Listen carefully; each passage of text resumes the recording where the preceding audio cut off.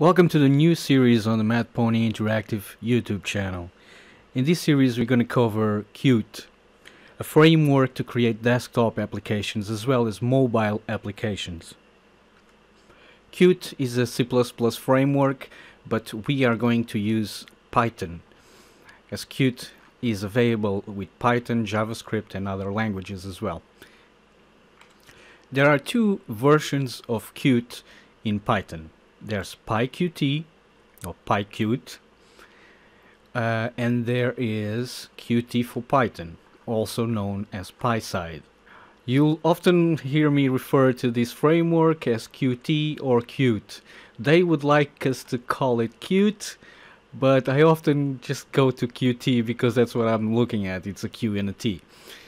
Anyway, let's see what the differences are in between the two, the PyQt and the PySide. PyQt has a few more tools than PySide, but not that many. Usually what you can do on PyQt, you can do on PySide. Now what differs the most is the licensing. In PyQt you can see that we have a GPL level 3, version 3, and for the PySide we have a LGPL version 3 and a GPL level 2. Well, this sounds a bit confusing. Which one is it then? Is it GPL or LGPL? Right. If we go to the Qt website for the comparison, here in product features, we can find out what's the difference between the two. So if I go here and I look at the LGPL, this is the most flexible license. If you're trying to commercialize your application, this is probably the one you want, because this one allows you to keep your source code closed as long as all the requirements of the license are met. Of course, you gotta check this on the gnu.org website. You have all the information you need for the lesser general public license, which is the one we're talking about. And as you can see here, everyone is permitted to copy and distribute verbatim copies of this license document, but changing it is not allowed.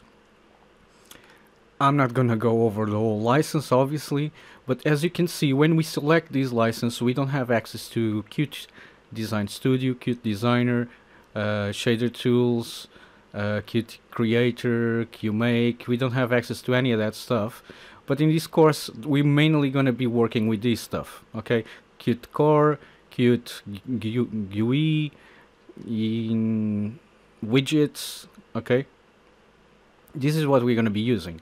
We're also going to be using Qt Designer, but the thing is, the license applies to Qt Designer as not as a tool but as the code of it.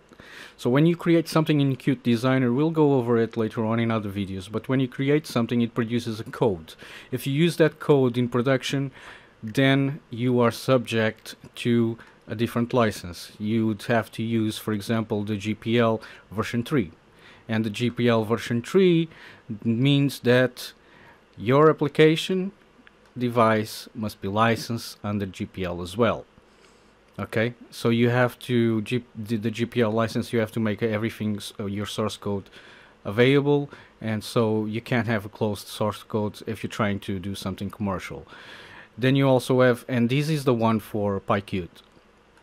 You also have the version 2, GPL version 2, doesn't give you access to this, which is the other version for the PySide. So yes, in the course we are going to go through Qt Designer, but we are going to check out how we can use not the UI file, but we're going to make sure that we transform that UI file into a Py file so that we are not obliged to this license. Of course, if you're doing something that is open source and you're going to give the code out to everybody, you don't need to worry about licenses. You can use PyQt instead of PySide, and we are going to cover both. In their FAQ section, they also have some stuff talking about the open source licensing. And one of the big ones is here: do I need to worry about LGPL when using a commercial license version of Qt? And the main thing here is that they're saying you can avoid it, the other license, the GPL, by not using Qt script, Qt QML. No, actually, it's up here. A few modules use the code, like the WebKit. So if the WebKit and the Qt script, WebKit, Qt Web Engine. So this is the stuff that are bound to the LGPL level 2. This is an older license, but it's more strict. So if we don't use Qt Web Engine, we shouldn't be worried about, and we're using PySide, of course. So so much stuff. So to resume everything, if you want a more flexible license, go to the PySide. If not, go to the PyQt. So with that out of the way-ish, let's get started with this course, and let's get to the quick start of PySide and PyQt.